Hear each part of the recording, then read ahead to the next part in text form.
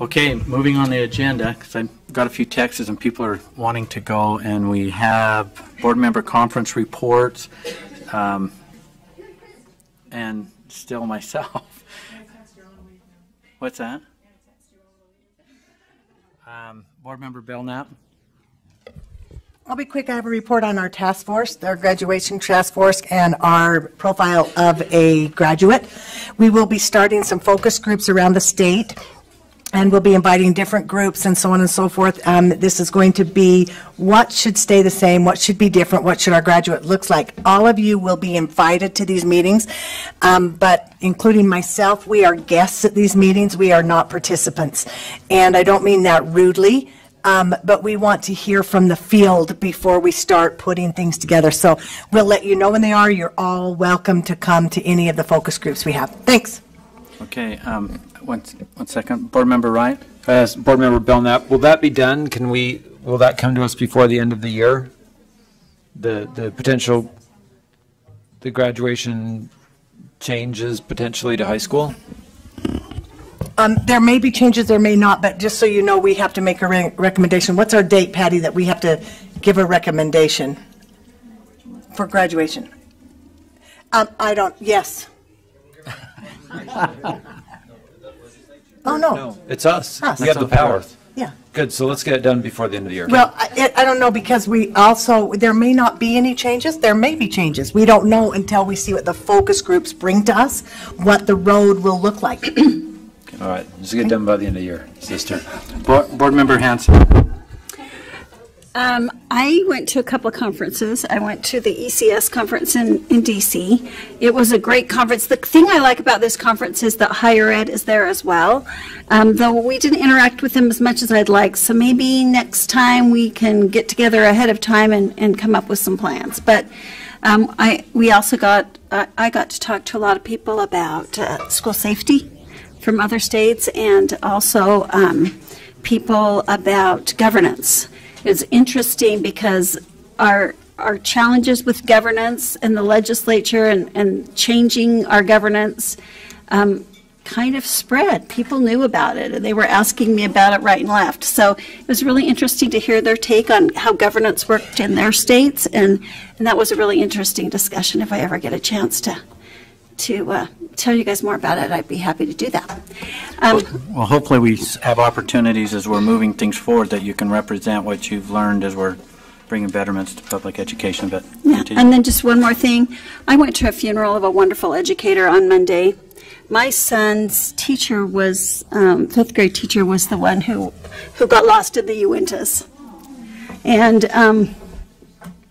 And so as we mourned him, and it was really interesting because my son's 32. There's a lot of 40-year-olds and 30-year-olds and 20-year-olds who are also mourning him. And as I thought about teachers a little bit, I thought it's interesting. You know, my son had a really tough fourth grade year, and he came out of there feeling like he was worthless. And this man taught him to be kind, and that he was worth something and he could do anything. And as I think about what we do here and the things that we focus on, I think, I don't know how we measure that. We can't measure that in an assessment, right? But we have so many teachers making a difference in the lives of our kids. And I just wanted to share that thought with you, that there are things, wonderful things happening that we can't measure. And so, anyway, thank you. Thank you, Linda. Board member Wright, did you have any comments on your National Charter School Conference or highlights that we certainly give you more time later, but I'll make it real quick. Okay, you're or on. if you want to delete me, Yeah. I'm not offended. But in other states, when the charter school authorizers go overboard in kind of regulating, there's a regular, at least in California, there's a regular kind of litigation that charter schools will bring against the authorizers, kind of curtailing, you know, to the extent they have the authority. It's very similar to what we see in cities right now, where there's ongoing litigation between developers and cities on how much conditions they can put on them. And that's, you know, whether it's good or bad, I don't know, but it's sort of interesting. And also it's interesting that charter schools have kind of a step where charter school board can say remove the principal, remove the board members, you need to do this kind of financial plan. We're going to come in and take it over. And I look at our own ability to discipline school districts, and it's frustrating that we're lacking that. I think our only thing we have is the ability to take away money from our school districts, and we don't have the ability to do some kind of middle thing, because taking away the money just kind of hurts the kids and the teachers. So, for example, I think it was North St. Pete School District didn't turn in any audited financials for a couple of years. I mean, if they were a charter school, they would have just been axed. So it would be nice if we had maybe some more intermediary steps to punish, school districts who need some corrective measures. I just thought it was interesting that they're doing that in the charter world, and that would be something great to do with school districts. So that's all. Thanks. Okay, thank you. I think members Bolter, Hanson, and Lear all attended the Education Commission of the States Conference. Do you guys have any comments? Board member Lear, and I'm not sure if everyone's going to weigh in on this, but we have an interest of time. But I can be quick, but I think the couple of things are worth mentioning. I also attended, also thought it was an excellent conference.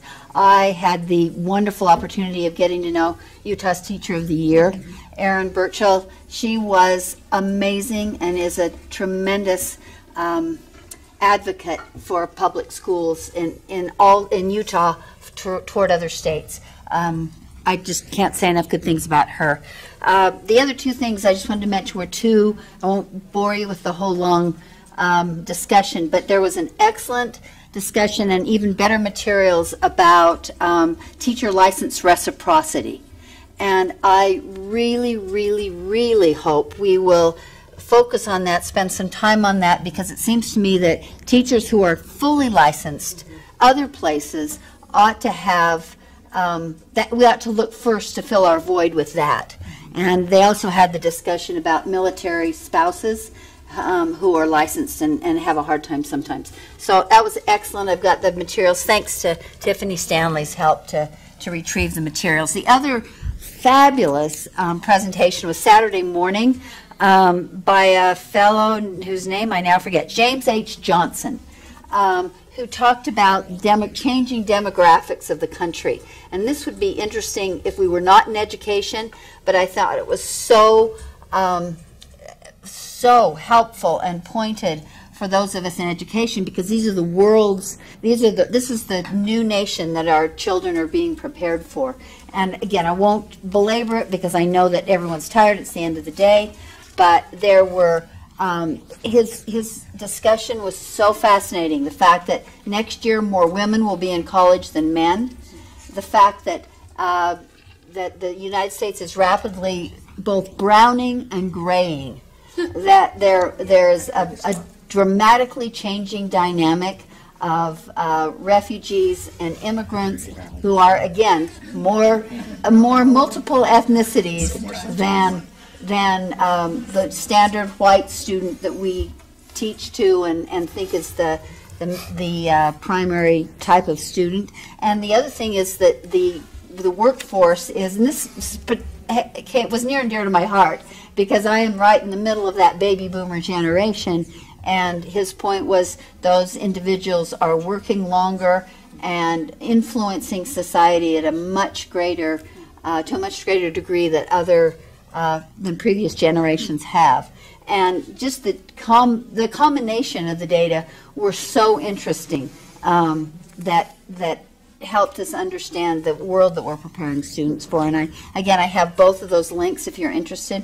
I think they're fascinating, even if you're not an educator. Thanks. Can you just send those links to? Thanks to Tiffany again. To Lorraine, and we'll get them out. Thank you.